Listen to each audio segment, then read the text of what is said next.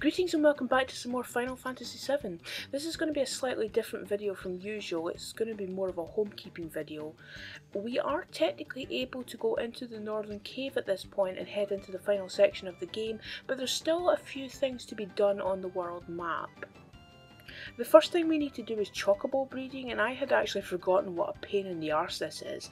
It's not enough to simply catch a chocobo because a lot of them are in pretty poor condition. We need to catch them in specific areas in order to get the best breeds. Now, to the best of my knowledge, there is nothing in-game that actually tells you where to go or where the best places would be. You'd think that talking to Chocobo Billy would enlighten you, but from what I could see, nothing.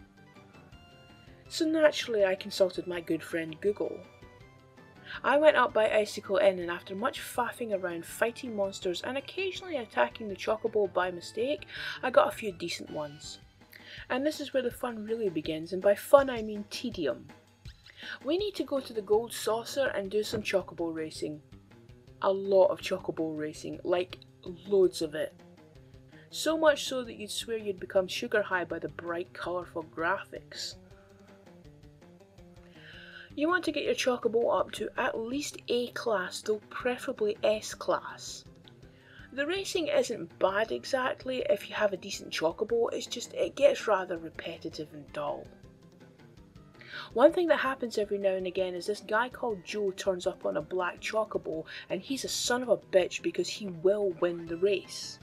And because you advance in rank through winning, he is basically slowing your progress down. I guess the idea of all this racing is that your animals will be super fit, so when they bonk they make an even fitter baby. Once you've got the chocobos at the preferred rank and you feed them some nuts, they get down to business and they produce another yellow chocobo. Yeah, a little bit of luck and a lot of expensive nuts are required, but eventually I got a blue female chocobo. Not long after I managed to get a green one, and thankfully it was male. It can be a pain in the arse getting 2 females or 2 males. Fortunately this didn't happen as much as it could have. So another round of racing happens with the blue and green chocobos, and once again Joe turns up to ruin the fun. Eventually we can get back to breeding and we end up with not 1 black chocobo but 2 black chocobos! Oh, the joys of blasting past Joe and winning a race against him. After all that racing, the black chocobos can finally get down to business and give us a... Oh look, the achievement's given it away. We have a gold chocobo! Final Fantasy VII has been making me think about how the execution of achievement notices in games could be done a bit more subtly, or could be better timed. Oh great, ruin the moment with an achievement notice, thanks game. Now we can reap the real reward of all this chocobo breeding, rare materia. The game has been teasing us with cave entrances that are not possible to access, but with the gold chocobo, nothing is inaccessible. There are 4 of these caves. One contains mine materia that I'm not particularly interested in. Another contains materia that swaps a character's HP and MP. I really don't see what the point of it is. Yes, you could gain an incredible amount of MP allowing you to go crazy with magic attacks, but if there was an enemy that you needed to do that with, would you want to put yourself in such a vulnerable position as to only have an HP of about 500? The other 2 are fantastic. Quadra Magic allows you to cast the paired spell 4 times. I like to pair it with Ultima, as that spell cast 4 times in a row can do a decent amount of damage. The other is Knights of the Round, which is the most badass summon in the game. Yes, you could learn a foreign language in the time it takes to play out, but it's incredibly helpful going into the final section of the game. The Gold Chocobo also lets you get access to the Ancient Forest, a curious little section of the game in which we have to platform on plants that are out to get us, using frogs and stones to help us navigate it.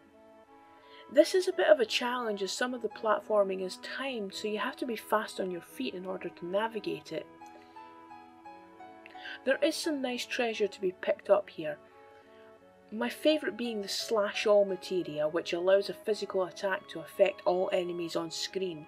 This, in combination with Cloud's ultimate weapon, allows for a lot of damage to be dished out. Speaking of the ultimate weapon, we get it by finishing off the ultimate weapon once and for all. The ultimate weapon ended the battle with a shadow flare attack, which killed Cloud but allowed for it to be learned as an enemy skill. This irritated me because you can level up quite a bit after defeating the weapon, so naturally I didn't want Cloud to die at the end of the fight. So I tried it again, and Cloud died again. This time he cast it on Barret, who has an accessory that reflects back all magic attacks onto the enemies. While it was awesome to see him being hoisted by his own petard, it meant I didn't actually learn the enemy's skill. I was resigned to the fact that Cloud had to die. But when I came back to this for the 4th time, he missed! But I still got the enemy's skill, so it worked out okay in the end. After all that hassle, do you know how many times I actually used the Shadow Flare attack on an enemy? Here's a hint. Never.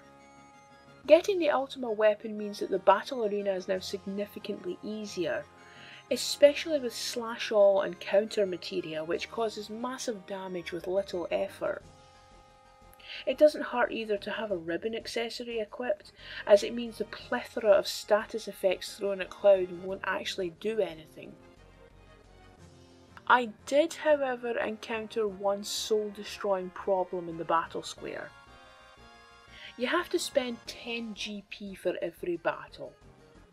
I ran out before I had gained the amount of battle points needed to buy Cloud's level 4 limit break, and of course as soon as you leave the battle square area, you lose all your points. It was bloody annoying to say the least. However, the gold saucer does have this dodgy looking guy hanging out near the save point who will sell you GP in exchange for gil. So back I went to do the battles all over again. But it was worth it because Cloud's level 4 limit break is pretty awesome, as we will see in a later video. When I visited the waterfall in a previous video and saw the ghost of Lucretia, I neglected to actually go back in a second time. If you do, you get both Vincent's ultimate weapon, the death penalty, and his level 4 limit break, Chaos. We also had to get Tifa's level 4 limit break in her bedroom, or rather a reconstruction of her bedroom, in Nibelheim. You have to play the piano and play the Final Fantasy VII melody.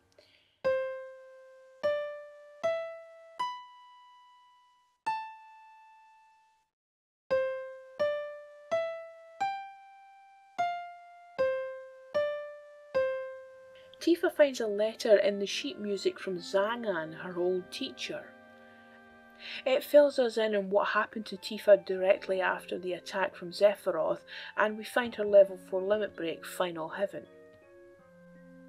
We also had to find everyone's ultimate weapons. Now Barret's I was meant to pick up when we returned to Midgar and fought the Proud Claude. Apparently it's unmissable, and yet somehow I managed to miss it. So too is Cat Shees, but God, who gives a shit about him? Red 13's is found by revisiting Cosmo Canyon and having one final heart-to-heart with Bugenhagen. It's actually a rather moving scene as Bugenhagen is clearly at the end of his life and saying goodbye to Red, though he does tell Red to use his eyes, which is a bit cruel considering he only has one. Before he dies though, he gives Red the limited moon. What really got me though was when Red comes back out and pretends his grandfather has actually just gone off on another journey. Cloud, who's usually a bit of a dummy about such things, plays along, saying maybe they'll bump into him somewhere.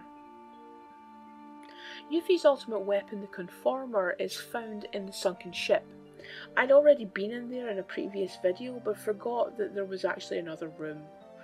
Sometimes these things are a bit difficult to spot in this game, which is probably why you have the option to turn on red and green markers to highlight doors and objects that Cloud can interact with.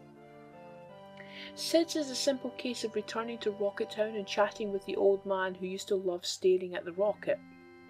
Yeah, I guess we kinda took his hobby away from him. I guess he's also a bit of a weapons collector. He previously gave us a sword for Cloud, and now he's giving us Cid's ultimate weapon, Venus Gospel. Tifa's requires a bit more effort.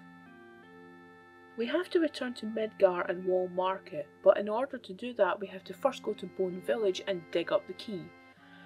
Because that makes sense. From there we can return to Sector 5. We pass by Eris's old church, and if we go in just for a second we can see a ghostly image of her, but it disappears before we get too close. I read somewhere that there were some early plans to make it possible to revive her, but they were abandoned and this is all that remains of that. Whether that's actually true or that this is just a wee Easter egg, I'm not too sure. In Wall Market we go into the item tent and basically just steal the premium heart. Our heroes, ladies and gentlemen. I don't remember now what made me go back into the Shinra mansion, but I had forgotten all about the flashback we get showing the aftermath of the Nibelheim incident and the events leading up to Zack's death. This is the first time I've watched this since playing Crisis Core, and I actually found it quite moving. I was also surprised by the brutality of it, as his body is shot at close range by one of the guards. You know, it is moments like this though that the whole bringing a sword to a gunfight seems a bit silly. Granted, Zack wasn't at his best here, but he's essentially taken down in a single shot. From my point of view recording this, I have already finished the game. However, what I realised in putting these last few videos together is that I forgot about the last two weapons. I guess it was a case of out of sight, out of mind, as one of them is under the ocean and the other is hiding under the sand near the gold saucer. But to the best of my knowledge, this is everything that we have to do in the world map, so when we return, it's into the northern cave we go.